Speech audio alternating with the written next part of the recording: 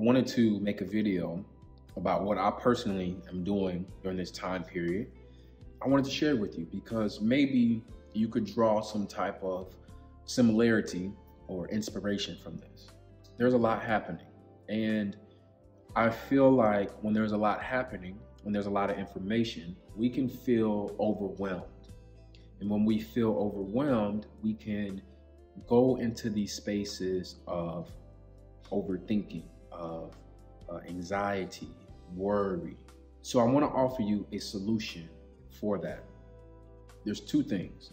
The first solution is to find some meditation. I know that everyone doesn't know how to meditate, but I feel that everyone is able to meditate. So I'll just do a quick meditation with you. The second thing is I feel like you, if able to, you need to get back to your creativity. I do creativity for a living. I'm an author, so I get to write every day.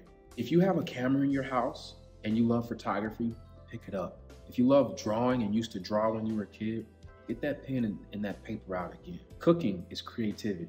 Maybe finding new ways to play with your kids. In my opinion, and this is something I truly believe, creativity is one of the paths to happiness. I'm fully aware that millions upon millions and billions of people are having an interrupted life. I'm one of them. We have to think about how we're going to pay rent, how we're going to feed our kids, all this stuff. I understand. One of the things that I preach from my work is to control what you can control, which is your effort and your attitude. The rest of the stuff that's going on, we can't personally control. So control your effort and attitude by trying to get back to your creativity if you can. And then the other thing, the first thing I mentioned is getting a meditation. Personally, during this time period, I'm going to meditate every day.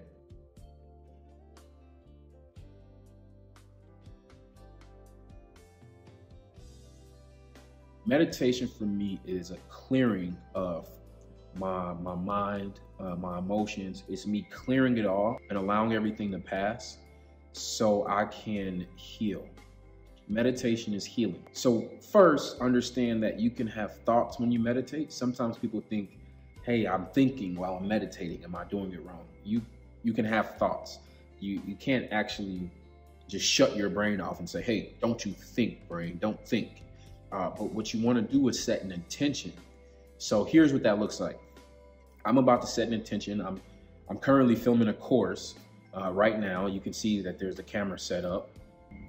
You can see the camera set up right here. And, we got the audio mic. I'm currently filming a course called Deep Healing, which is the sequel to my care package book. I'm going to set an intention for this moment. I'm going to do a quick meditation. My intention right now is to bring good energy to this course, to let go of things that I can't control, to stop seeking information, and to just anybody I come across, just try to spread love to them. And if I don't spread love to them, at least I just try to keep love inside of me. So that's my intention. So now I'm gonna close my eyes, take a couple deep breaths, and the words that I said out loud, I'm just gonna repeat to myself.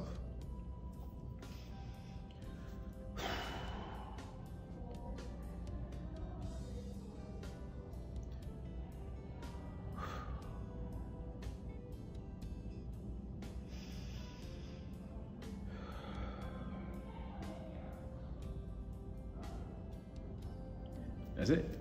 That's meditation.